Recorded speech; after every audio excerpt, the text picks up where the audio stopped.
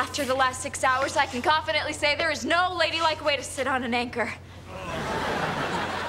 What are you complaining about? I had a seagull using my head as a nest. Where are we headed anyway? No idea.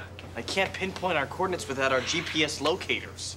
I bet we're going to Acapulco. That's where all the cruise ships go. Adam, we're not on a cruise ship. It's a cargo freighter. Whatever it is, we're on vacation. Okay, I'm making the most out of it. This is not a vacation. We're hiding from the FBI. And if they find out about us, we'll become government guinea pigs and Mr. Davenport will go to jail.